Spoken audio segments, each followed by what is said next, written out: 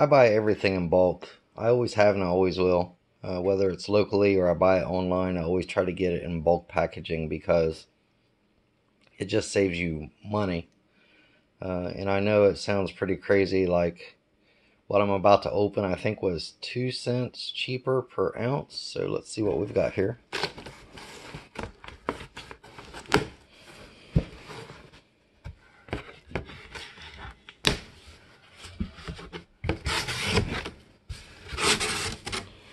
Bulk coffee.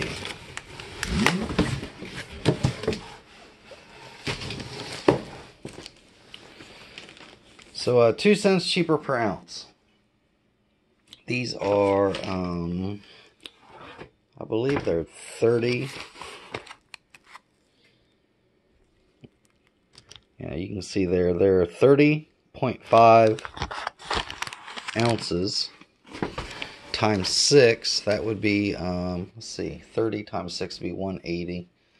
Half times 6 would be 3. So 183 ounces total at 2 cents savings per ounce.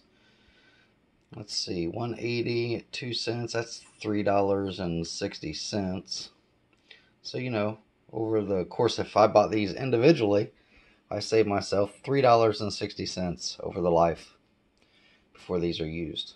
And that don't sound like a lot, but think about how many different things you buy every year. How many different items that you buy every year. And that works with food, it works with things like toilet paper, it works with paper towels, it works